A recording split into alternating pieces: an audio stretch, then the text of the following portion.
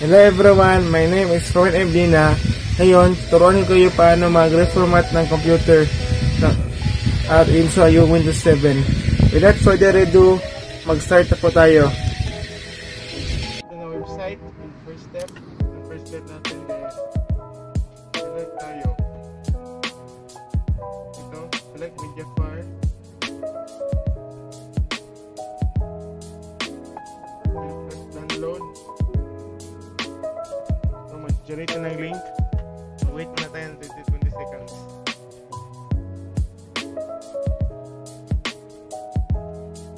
Okay, muna tayo.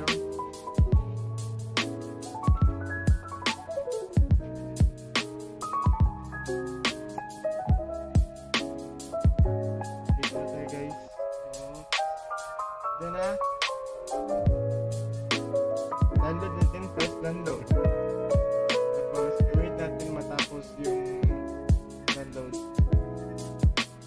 So, natapos na natin na download is search kayo ng Rufus. Ito. Then, tapos, select tayo. Ito. Ito. And close. Download natin. Ito. Download na siya. I-reformat ko muna yung flash drive ko para kita niyo kung ano mangyari, paano siya maging bootable USB. So, reformat ko muna ito. Reformat ko muna ito. Format. Start.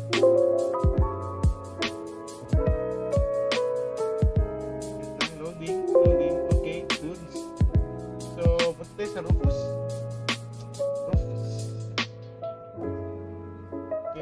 Rufus. Ito, click nyo, open nyo, tapos no lang. Tapos i-select nyo yung flash drive niyo. So ito yung flash drive ko. Windows, ito siya. Tapos select kayo ng this file. So select ko yun siya. Wait lang, ISO file.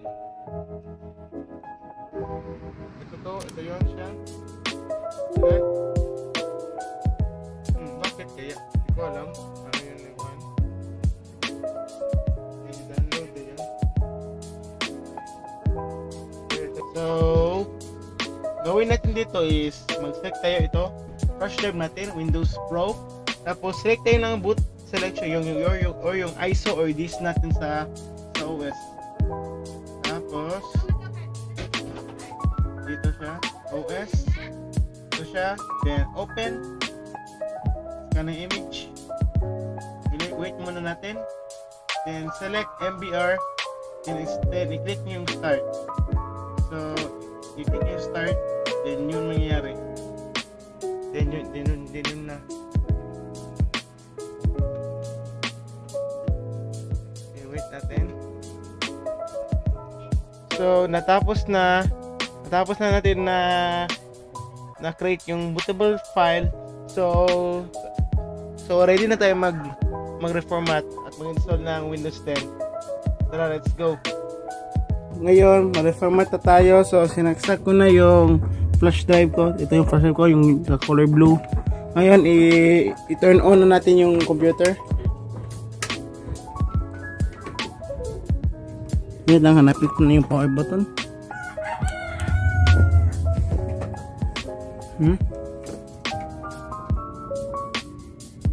Siya na on.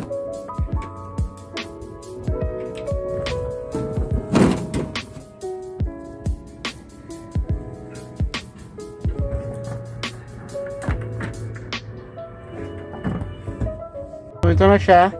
Nag-turn on na siya. Wait mo natin.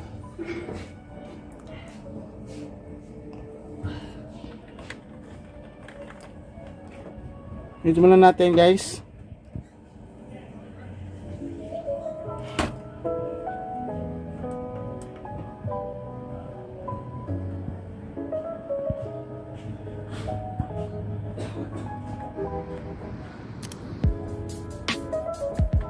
Ito, press delete. Tapos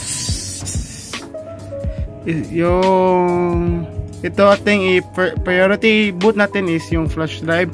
So punta tayo sa settings, tapos advanced, tapos punta tayo sa settings, tapos boot pala, then sa boot options ay punta sa boot options, boot, tapos ating option 1 is yung flash drive.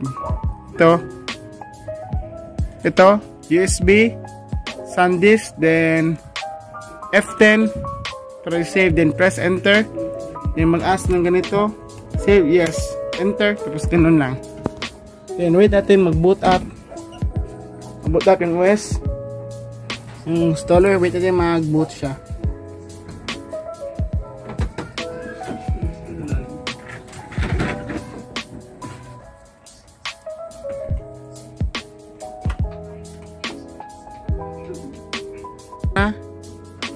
Ito, labas na siya.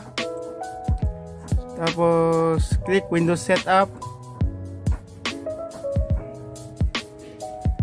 Okay, wait muna natin. Ito na siya. Taglish to. Then press next. Tapos select natin is kahit ano ang gusto nyo. Kung gusto nyo may Defender, ito yung select nyo, yung Super Light plus Defender. Then next. Wait naman natin. Then i-delete natin lahat. Partitions, i-delete natin.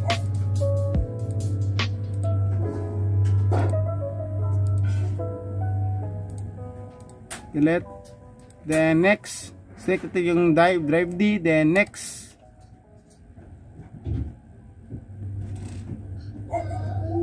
Then wait natin matapos yung installation.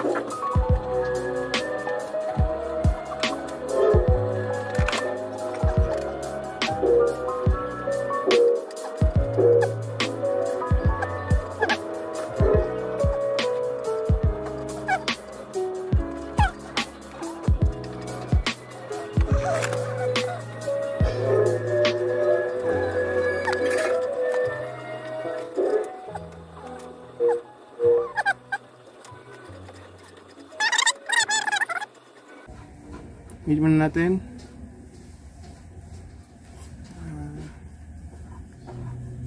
Then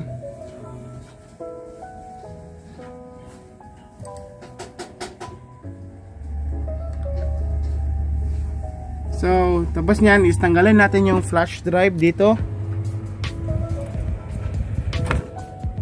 Then press restart. Ma-restart yung system, yung OS. So ito na, mag-restart na siya. Okay, wait natin mag-boot.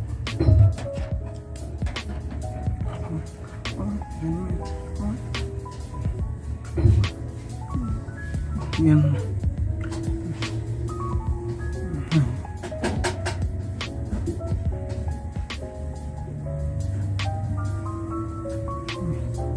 Ito na.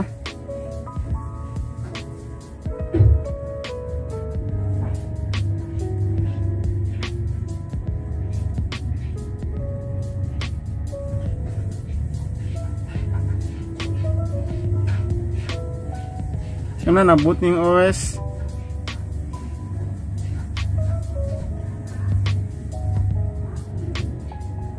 Click muna natin.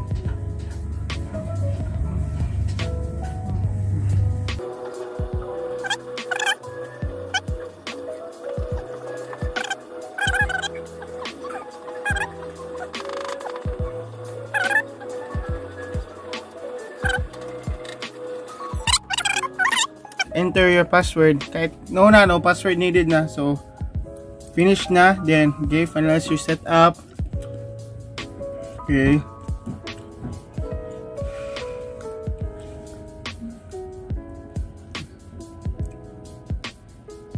Hindi tayo malabas. Namubas yung OS.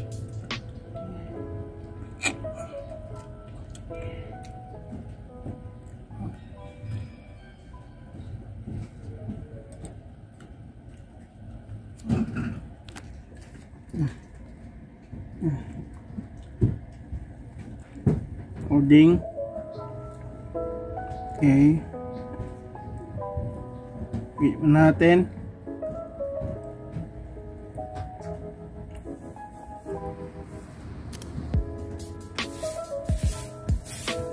Ito na. Okay. If mag-asa ganito, okay lang. Okay. Tapos, kahit pili na walang password. Okay. Pilitin nyo yun din. Yun, ganyan na. Yung password. Tapos, okay. Password has been changed. Then, press okay.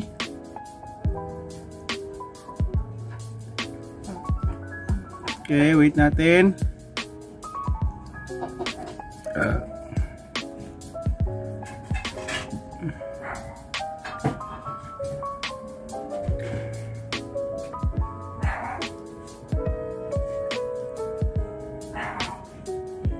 Okay, preparing Windows pa siya.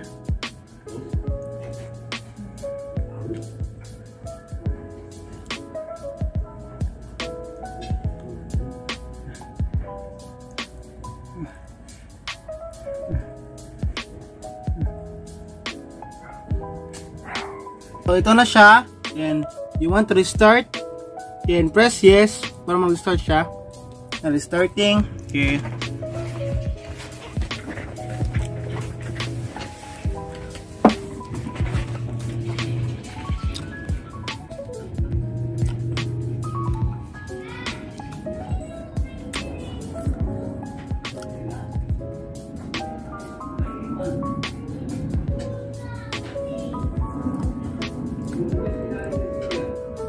Okay, pwedeng siya. Tapos, may natin ano siya, okay na siya.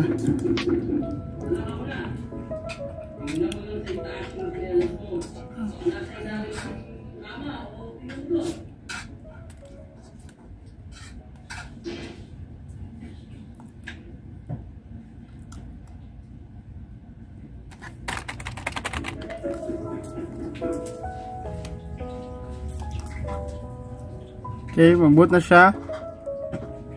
Yan na, nag-boot na.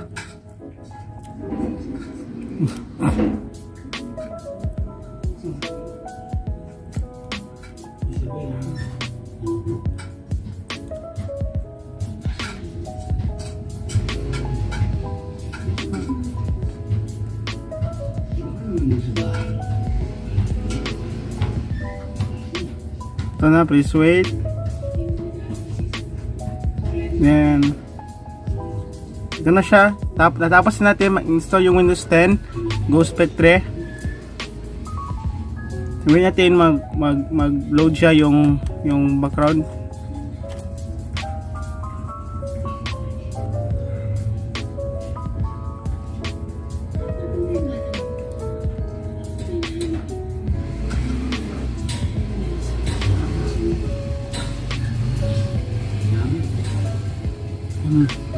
Ito na, tapos tayo mag-install yung Windows 10 Spectre. So, yun lang. So, if mag-install kayo ng drivers or mga apps, dito lang kayo sa Ghost Toolbox pupunta. Then may mga numbers doon, they select ninyo kung anong drivers ang inyong i-install. Then, yun lang. Sana mayroon ka natutunan and peace out.